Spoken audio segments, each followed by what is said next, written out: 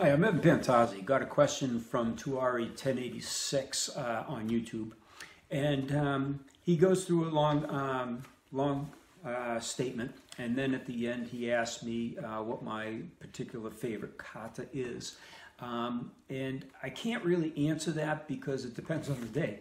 All right, to me, first of all, sanchin is everything.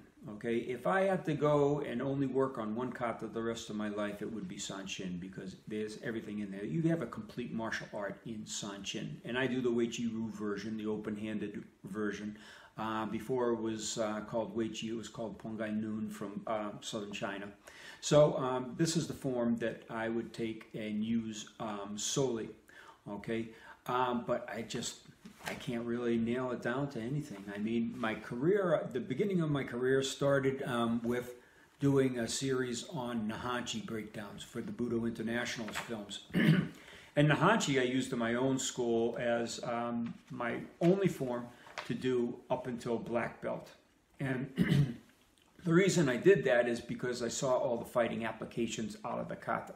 So that is a beautiful form, along with the energetics and the cross-body training. And I'll do a separate video on cross-body training in a while.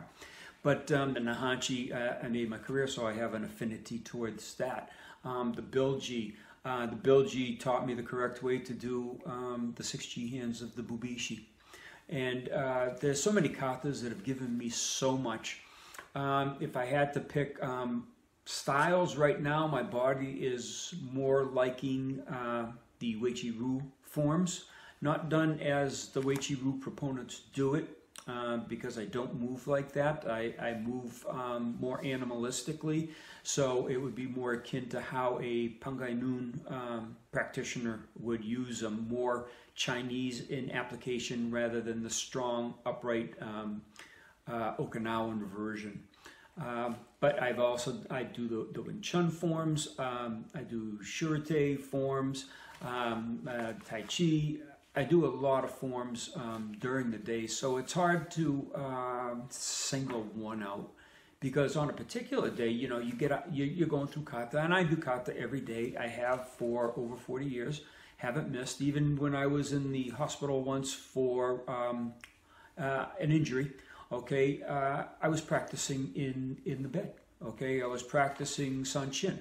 Not a full, complete version, of course, but I was doing the body constrictions. I was doing the spinal rolls. I was doing whatever I could to enact the kata. I was mentally going through a lot of katas, because there was a study on Olympic athletes, scientific, probably 10 years ago, maybe even more, I don't know.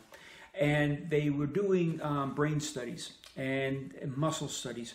And they found that the muscles and the brain fired exactly the same on an athlete, an Olympic class athlete, as when they were thinking about doing the actions, as opposed to just doing the actions. So the mental process is just as strong as the physical process. And again, I always do physical, but the mental is there as well. So if you're sitting on an airplane, you know, you can go through body contractions and do separate muscle isolations and spinal rolling and energetic work like that without really causing too much of a fuss and people looking at you just sitting in your chair, okay? But to get up and do an actual kata, of course, you can't do that. You know, space is limited, and they probably call the air marshals on you anyway.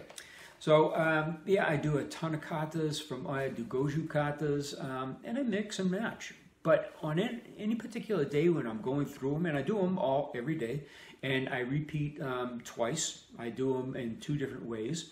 The Weichi Sanchin that I practice, I do it 3 times one way, and the 4th time I do a completely different way. I do a tiger version rather than the crane version. And I also integrate the dragon into that as well, into those. So I'll do a crane, a tiger, and a dragon version. And then I really focus in on one. Right now I'm just focusing in on tiger as my extra.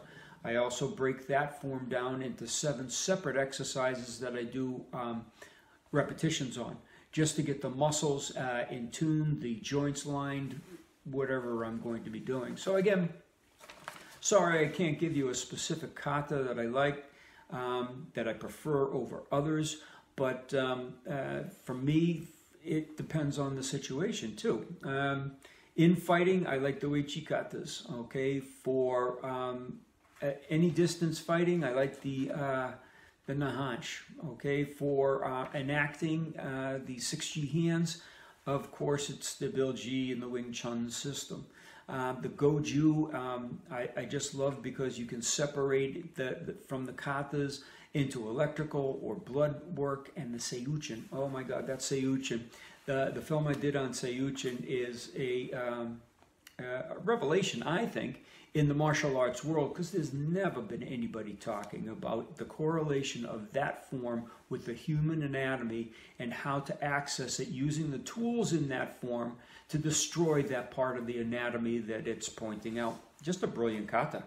And the Tensho that Miyagi created is, of course, an adaptation of Rokushu, the 6 hands of the Chinese persuasion. Okay, so that has some benefit also, and it's just amazing. And you know, you just look at these forms, and you look back at the Bubishi, and you see the Bubishi pictures are in the kata.